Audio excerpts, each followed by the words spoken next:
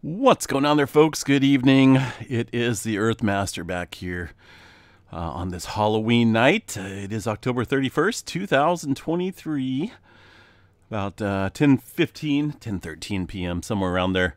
California time, latest activity of 1.1 here in the area of Southern California. We are lighting up slightly out here across the West Coast, as we can see on this map from the USGS, so a little bit of movement taking place here across the plate boundary itself, and also down on the San Jacinto fault zone.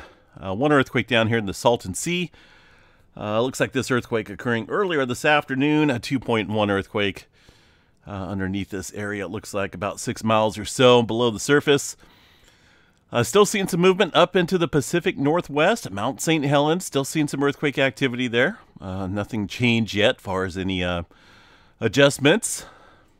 A little bit of movement also around the Mountain Hood area from earlier this afternoon time period, 2.5, and a couple other smaller quakes there across the region. Yellowstone National Park, I don't see a whole lot showing up here on the map, but let's just double check that real quick, see what we got, and then we'll move on.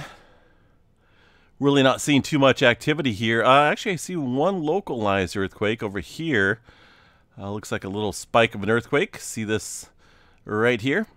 This is around the eastern section of Yellowstone National Park, and also what looks like maybe another earthquake over here, separate from that little earthquake, across the northwestern corner of Yellowstone National Park. So a little bit of activity stirring up there today, but nothing big, nothing major going on there at the super volcano out in Texas, outside of Pecos, Texas. Quite a bit of activity stirring up here in the oil fields.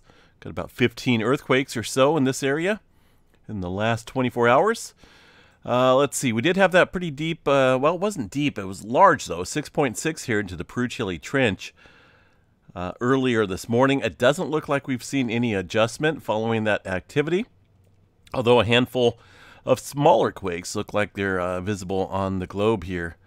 So continue to watch that area.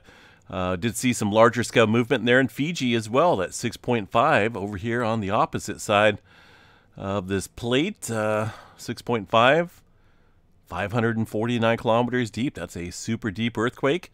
A little bit of adjustment right here across this plate boundary where I mentioned this morning in the update this morning to be watchful because the pressure gradients do build up here across this area.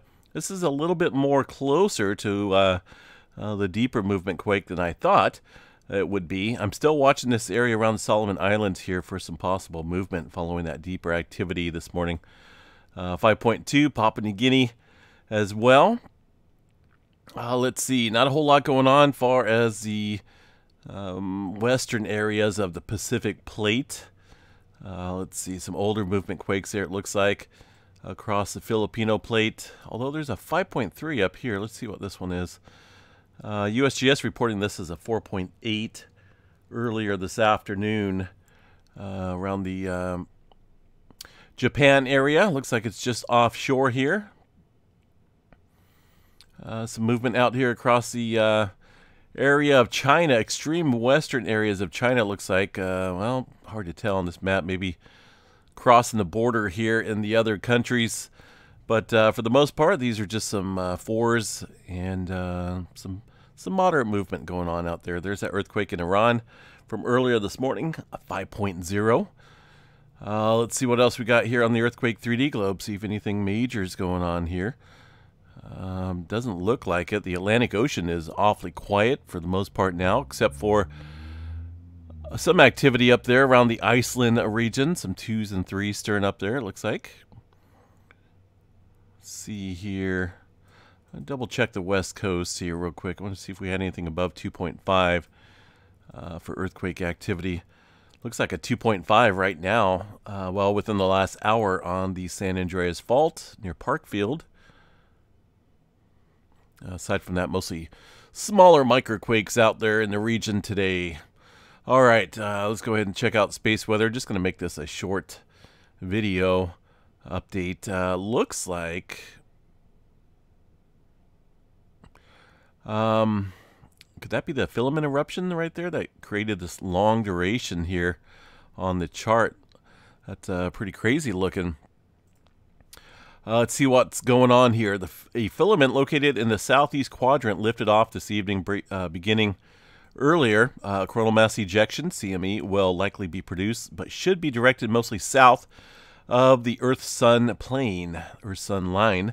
It should also be noted that a separate eruption off the east limb occurred at nearly the same time this event produced a CME that is now just becoming visible to the latest imagery here. But it looks like all of these events are not Earth-directed, so I don't think we'll see any changes here as far as activity goes in terms of space weather uptick. Right now, looks like 85% chance for a C flare, M flare at 25, X flare around 5% chance. Let's go ahead and check out these images here of the sunspot magnetic cores here. And, well, I had my hopes up for this region down here. It's still somewhat complex, but it doesn't look like it has advanced any. If anything, it looks like it's fairly stable for the most part in terms of complexity within the magnetic cores of that sunspot area. And everything up here has just kind of vanished in terms of any complexity signs. We do have a couple sunspot regions around the eastern limb that we'll continue to watch. 3477 looks like it is just barely visible here. We'll continue to watch that. Pretty large sunspot.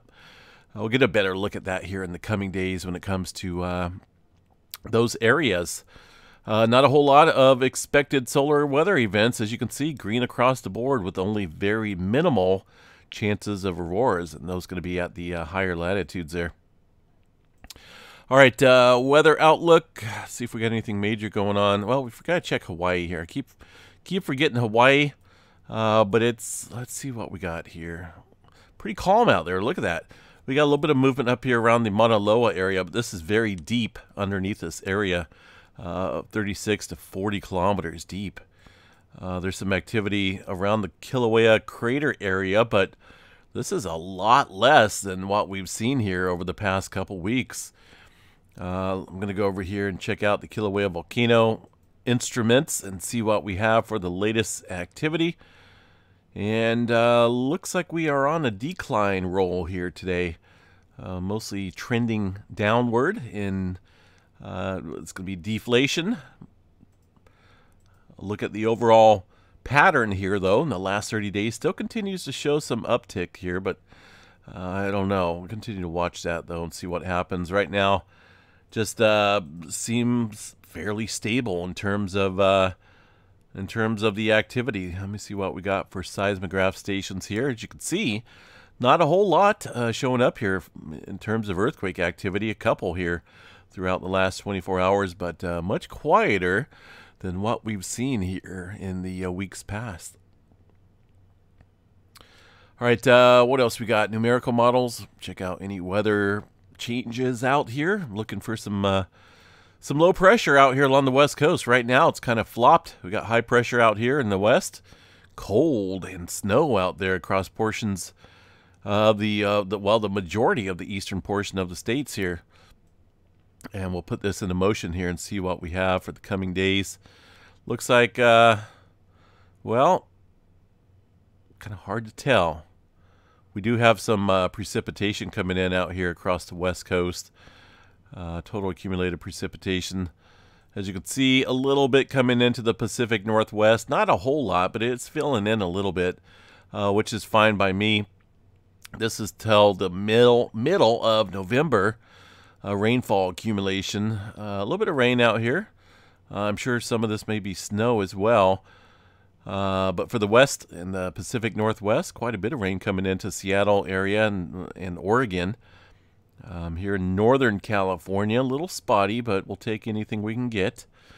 It is our rainy season, starting to be our rainy season, so I'm hoping we'll get some much needed rainfall here as we shoot towards the wintertime patterns. Let's see here what else we got.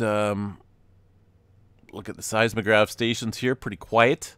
Not a whole lot going on. A little spike of an earthquake there at Yellowstone.